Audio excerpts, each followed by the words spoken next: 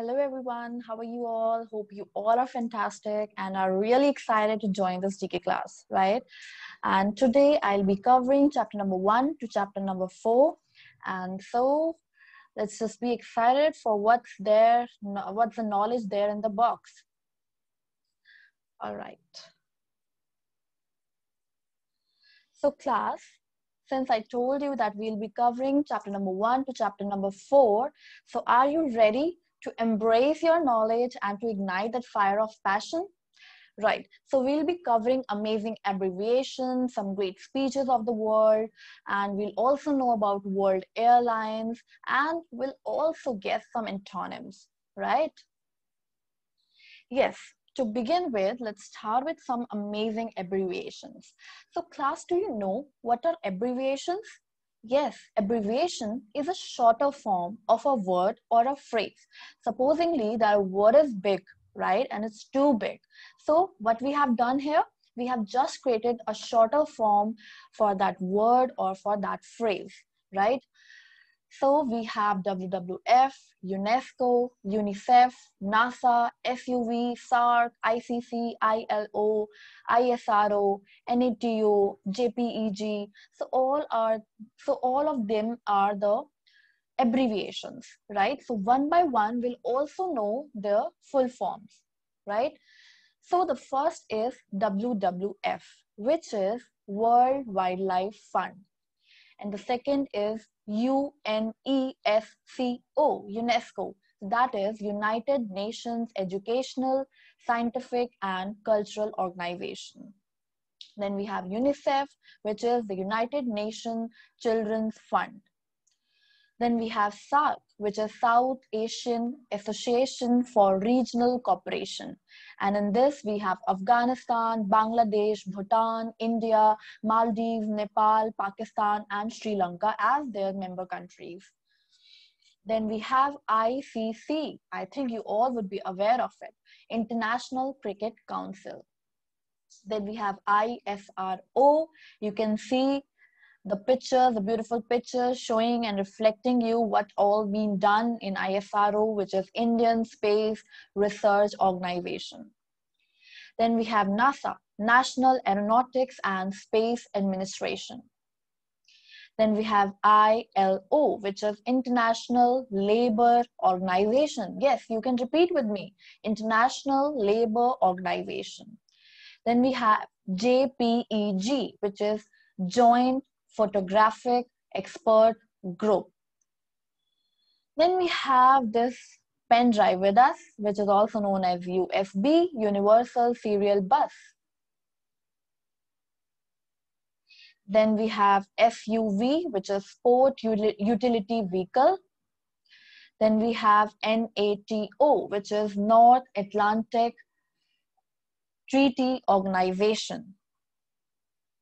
Okay, now we have learned some amazing abbreviations. Now it's our turn to move towards some beautiful speeches, and let's see who have delivered those famous speeches.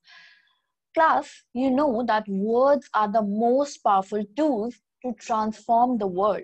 They have the power to motivate and inspire millions of people.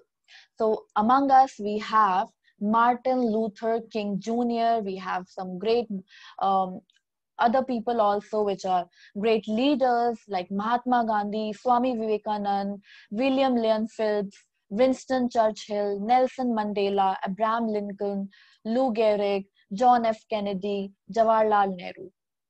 Right? So let's just see what all famous speeches they have delivered.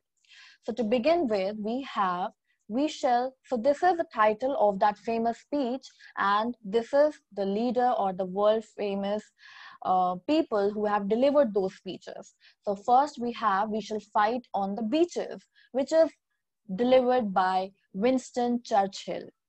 The second is I am the first accused, which is given by Nelson Mandela. Third, farewell to baseball, which is by Lou Gehrig. Then we have Tryst with Destiny. For that, we have Jawaharlal Nehru. Next, we choose to go to the moon, which is by John F. Kennedy. Then we have I Have a Dream, which is by Martin Luther King Jr. Next, we have Gettysburg Address, which is by Abraham Lincoln. Then we have Quit India by Mahatma Gandhi. Then we have The Pleasure of Books by William Leon Phelps. Chicago Speech by Swami Vivekanand. Okay, so now we'll be moving towards some amazing antonyms also. So you have to guess the antonym and I'll be discussing the word with you. Right, so the first word we have is wondrous. Okay, so what do you mean by wondrous? Okay, just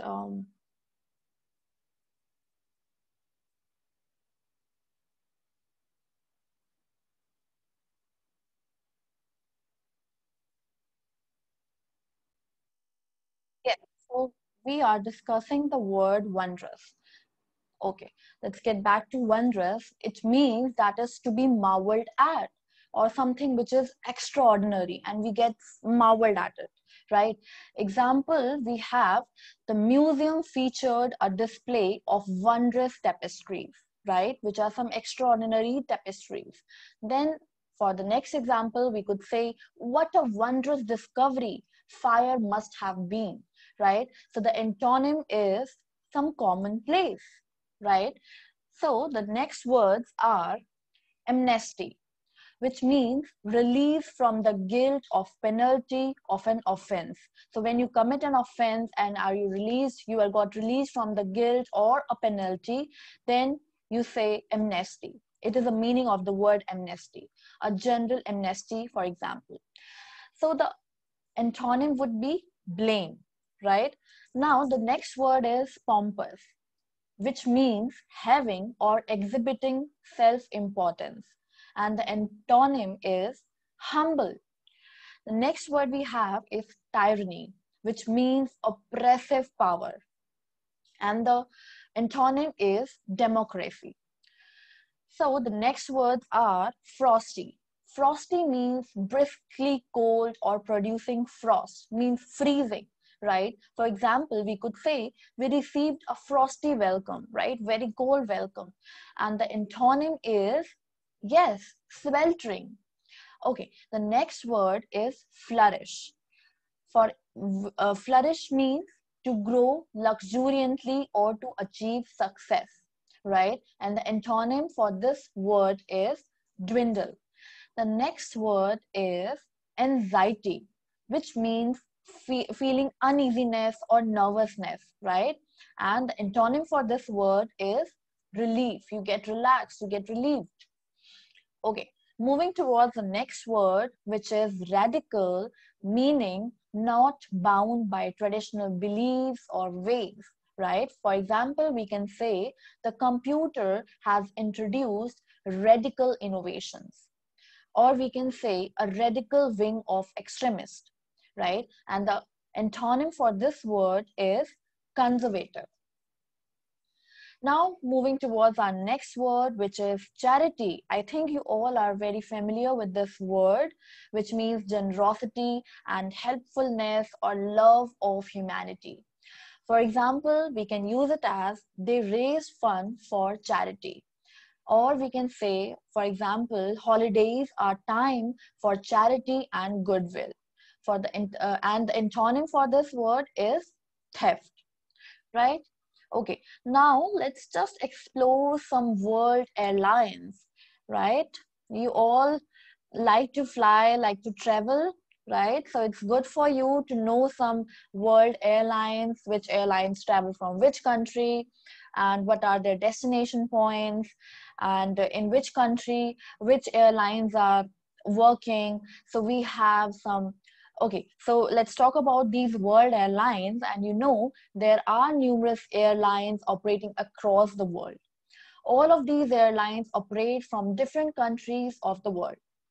We have Cathay Pacific, Lufthansa, Aer Lingus, Egan, KLM Dutch Airlines, Qantas, Air India, British Airways, Japan Airlines, Emirates, Thai Airlines, and Azu Airlines, right? So one by one, we'll have a look on each of them.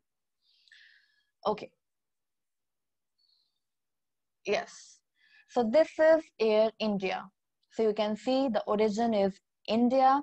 The founder is J.R.D. Tata, and it is frequently operated routes are Bangalore, Cochin, Hyderabad, Delhi, and Jaipur, right?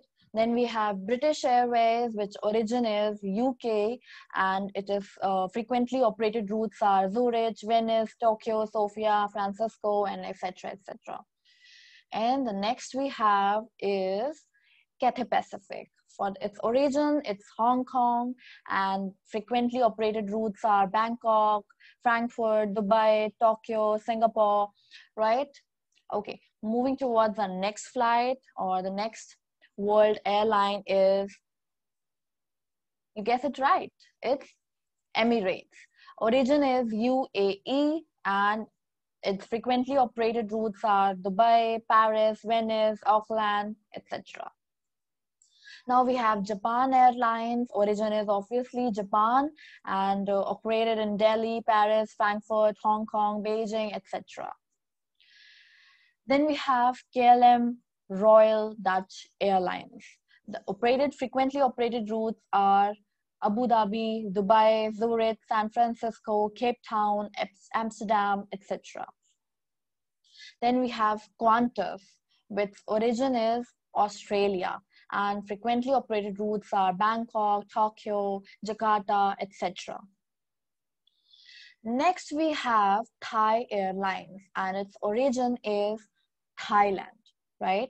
And its frequently operated routes are Beijing, Seoul, Tokyo, London, Sydney, Hong Kong, Auckland. Okay, so we have already guessed all the antonyms right. I hope you all enjoyed this session, and all of you are doing well. So we'll meet you next time, and for this time, thank you all and have a good day. So bye class, bye students, bye everyone.